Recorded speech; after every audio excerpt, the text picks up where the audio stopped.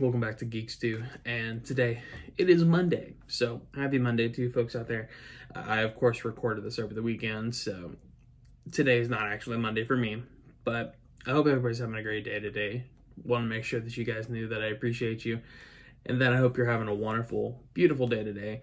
It is most likely cold wherever you are because it is November, and this week's Thanksgiving, so before we get started with today's Geek Rants, I did want to give you guys a little bit of an update.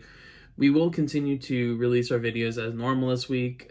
Wednesday, we should have our Controller C podcast as normal. And then Friday, we should have our normal horror stew. So everything should be good.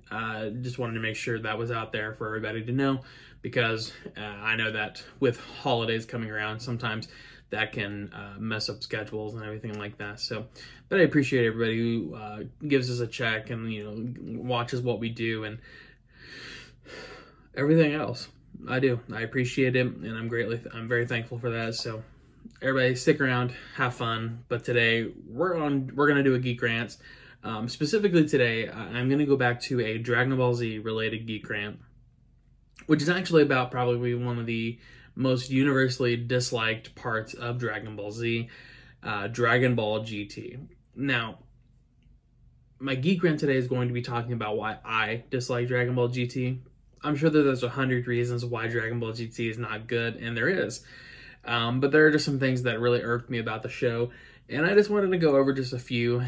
Specifically, there are 4 things that I wanted to go over with you guys. I'm not going to be too long-winded, and I'm not going to draw this out, but here are 4 reasons why I did not like Dragon Ball GT.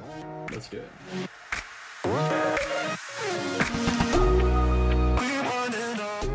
First and foremost, we're going to start off with the fact that the initial premise of the show is based around the Black Dragon Balls.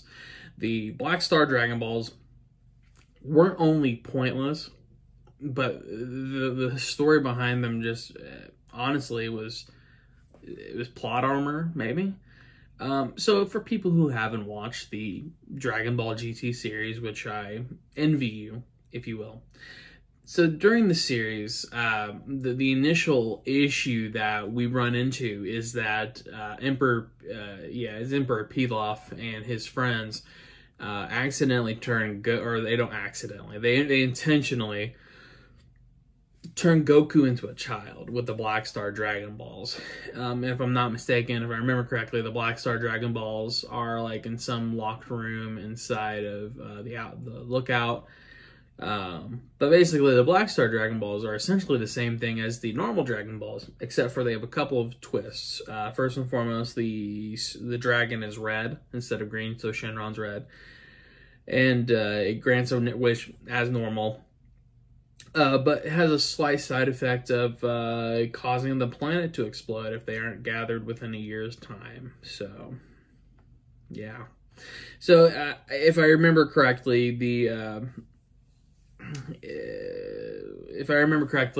purpose of this was that basically it's supposed to be the antithesis of the original Dragon Balls or something like that, or it was either that or it was like a failed version that Kami made, because obviously the Guardian of the Earth creates the Dragon Balls, and usually it's a Namekian, so Kami made the original Dragon Balls, but the original Dragon Balls were destroyed when he died. So the new one, I can't remember his name now, made new Dragon Balls, but then somehow these Black Star Dragon Balls were there too. I don't know. But irregardless, these seem like very dangerous Dragon Balls, and in the Dragon Ball C series, we've seen that you can destroy Dragon Balls without killing the Guardian. So it just kind of seems counterproductive to leave these lying around. I feel like you could have very easily just destroyed them and then moved on with your life. So to me, it just seemed like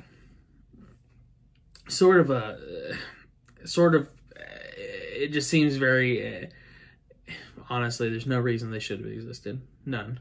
Very stupid plot. Did not like. 10 out of 10 would not watch again, quite frankly. But that takes us on to our number 2 point, not like Omega Shenron. So I see what they were trying to do. Omega Shenron, we know that power levels aren't really important. And, you know, with the progression of the series, things like a power level, they diminish in value and in return. So obviously, as you go along, you know, we're just understanding that there are stronger and stronger, you know, universe and planet destroying individuals, you know.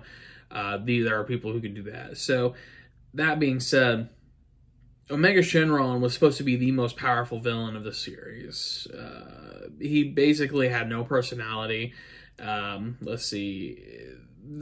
So let me start with that. So basically, Omega Shenron didn't have any personality. You know, basically he was just this kind of like bland water, plain milk, plain bread villain. And, you know, you have these other villains, and in comparison, you know, like for instance, Cell. Cell was very cocky. Cell was very sure of himself. Cell had this air of wisdom about him, even though he was evil. For instance, Frieza. Frieza was as well very, very, very overconfident, but he also had a complex because of, you know, the fact that, you know, he could transform. You know, he had a final form and everything else. So Omega was just tough and dangerous. He just had like this. He was just strong, but he was basically why power levels are so bad, and why focusing just on the power of a character is not as important as people should, you know, should see or should think about. So that's just one of the other ones. Reason 3, and maybe this is just me nitpicking, but GT very specifically, for whatever reason, goes out of its way to ignore rules that were set in Dragon Ball Z. Now, obviously, I know, the series is long, you know, you have all these different spin-offs and all these outshoots, you know, eventually we're going to see some inconsistencies and some, you know, bullshit like that, but basically, just GT just really rubs me the wrong way with that. So just a couple things, because don't get me wrong, Dragon Ball Super has had a very similar issue, but not to the same extent, and also not to the extent of what they're doing is such a drastic difference or inconsistency. For instance, Vegeta's hairstyle. So basically, in the original Dragon Ball Z, Vegeta even says like, "Hey, like Saiyan's hair, they don't change. Like whatever hair you have is the same hair you'll have for the rest of your life." But for some reason, that's different in GT. Gohan is another frequent issue to that point as well. Basically, he can go Super Saiyan in GT despite the fact that he doesn't need that form anymore since he used Mystic form. So those are just two things. So, and there are others. For instance, like the whole aging process, because you see this really drastic jump from, because I know that obviously Saiyans age, you know, slowly and everything else, but somehow there's a whole thing with aging too that there's very large inconsistencies with. The amount of time between the series, somehow Trunks is older than he seems to have been, but he wasn't. Like, for instance, like in Dragon Ball Super, Trunks is still a baby, basically. I mean, he's still like a small child, but like Trunks in GT is somehow like almost a teenager. Like he's like almost a small adult. I don't know. The timelines here are very, very very inconsistent. The characteristics are very inconsistent and everything else. So honestly, it just frustrates me because, you know, you have such a great series as Dragon Ball Z, and then you have Dragon Ball GT that's trying to build off of that, and then Dragon Ball GT just doesn't, right? But last but definitely not least, in fact, I would say this is probably the main reason why I didn't like GT, amongst other things. But they killed Piccolo. Now, obviously, I know I've talked about why I love Piccolo. I think I did that like 1 or 2 weeks ago. Yeah, so they basically killed Piccolo. But Piccolo was one of the characters in the show that very rarely died, right? You know, Piccolo always had a way to kind of bring himself back from the brink, you know, and they did that for a reason. That was who his character was, okay? So you see all these times that Piccolo got into a pickle. Huh, see what I did there? So, Piccolo, you know, for instance, in the Saiyan saga, you know, first and foremost, he almost dies when he was fighting Raditz, you know, but he just got his arm cut off. Great. He did die when he was facing off against the other Saiyan, sorry, Vegeta and Nappa. Man, I've not watched that in forever. Anyways, the point here being is that in that series he did die, but he died protecting Gohan. And then in the Frieza saga, he doesn't die. He does survive. Cell saga, he survives. Boo saga, he gets absorbed and then gets blown up on the planet, but that's kind of to be expected since everybody got blown up on the planet.